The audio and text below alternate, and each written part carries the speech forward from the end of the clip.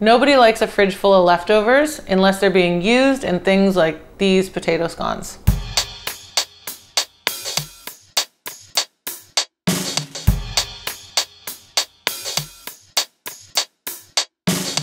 Hello and welcome. Today we're making my favorite leftover mashed potato treat, potato scones, aka Tattie Scones. They're so delicious and they're so easy. So if you've never read my blog or you don't know anything about me, I'm a bit of a lover of Scottish things because I lived there for a couple of years and I just love all things Scottish. And one of my favorite things in Scotland to eat is a Tattie Scone, which is not really like the scones that you think of when you think of, you know, the light fluffy baked good. It's more of like a potato pancake that you put inside of a sandwich, preferably with haggis and brown sauce, which is HP sauce, on a big fluffy roll with margarine, not butter, although butter would be really good too. Okay, so to kick things off, we have a bowl and we have a scale as per usual. You know I love me some weighing. So I'm gonna do 250 grams of leftover mashed potato into the bowl. And some people put butter in here. If there's butter in the mashed potato, that's totally cool. But if there's not, then I just kind of leave it out. So 250 and then 65 grams of flour, just all purpose. This is why I love a scale, because I'm just measuring right into the bowl. I'm not dirtying a million things. Blah, blah, blah, scale. Get a scale. So potatoes, flour. I'm gonna put a big pinch of salt in and a big pinch of pepper. So if you've never had haggis before, black pepper is a really predominant flavor in haggis, and I like it to be in my Tattie Scones as well. This is a situation. I'm just gonna turn down the burner there. So once it's all in the bowl, I'm just gonna give it a little work with my hands, and you just basically work with this until it becomes a dough. So this is a great strategy for leftover potatoes, because when you have a potato scone, you can build anything on top of it. You can put it on a haggis roll with brown sauce, like I mentioned, or you can, you know, put a fried egg on top, or you can just basically have it as like a side dish to any dinner. It's delicious. They're so good. So there's my dough, a little bit more flour here. This is just a small amount because, you know, there's only two of us here. We don't want, although if I made a bunch of potato scones, I could definitely freeze them. It'd be awesome. And these are normally deep fried when you get them in the roll shops.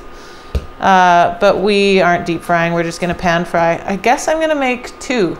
That's about the amount that I have here. A little bit of flour on the countertop, and I have a rolling pin, but you don't really need a rolling pin. You can kind of just push it out with your hands and just kind of make it round as you flatten it, kind of like round the edges. You can do this in any shape you want. You can do mini ones, you can do little individual roundies, but the traditional shape is big and flat like this.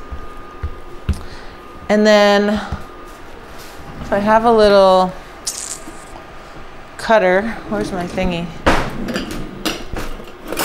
If you have something like this, you just kind of do a little indentation in the top in a crisscross, and then that just, and then when they're cooked, you can break them apart on those marks, and you get 4 individual Tattie Scones. So my pan is hot. It's on about medium heat. And if you want to fry these in butter, that's cool, but this pan is too hot for butter right now, so I'm going to use some vegetable oil. You could use a combo of vegetable oil and butter for a little extra flav. That's for you, Andrew. Okay. The oil is in the hot pan. The pan is smoking, so here we go. I wash my hands. And I guess I'll roll out my next one. Okay, so this one's getting a little dark, so I'm gonna flip it. Oh yeah. It's like, oops. So what's going on here is my pan's just a touch on the hot side, but it's already cooled down now that I've got this guy in there. But it's all good. Just gonna keep cooking it on the other side till it's nice and done. I'd put an egg on it, but I feel like I just do, that would make me a one-trick pony. Okay, so my slightly too dark but totally fine scone is ready to come out. So I'm gonna put it on a cooling rack just so that it kind of doesn't get soggy on the underside. And then I'm gonna put a little bit more oil in the pan.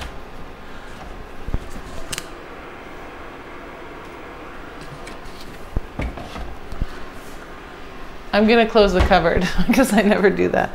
And then my second scone is going in. Oh dear. Good thing I'm wearing dark clothes.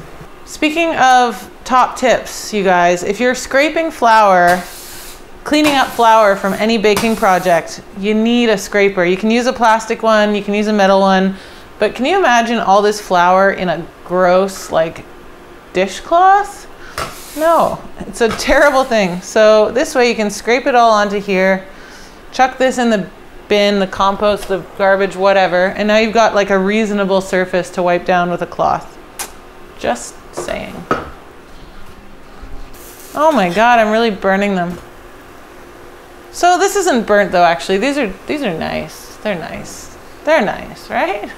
they're good.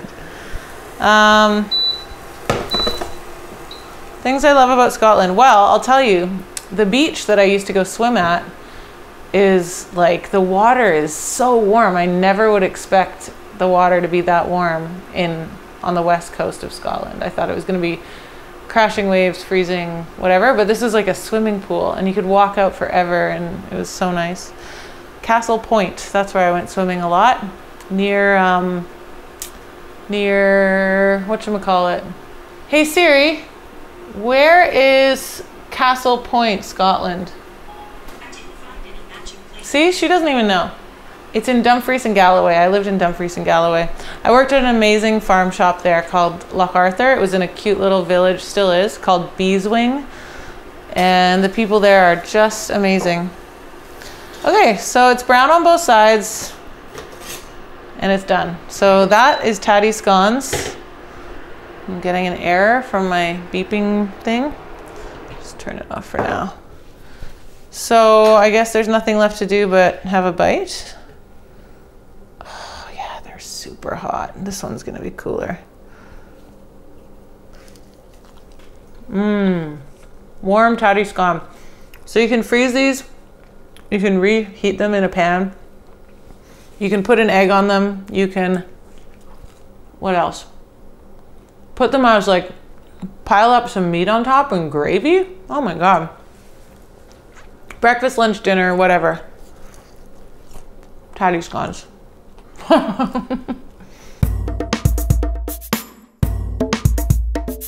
Oh, you want one? You want this one? They're good, aren't they? And it's so easy. You don't need like, it's not a big production. It's fine. Okay, that's enough of that.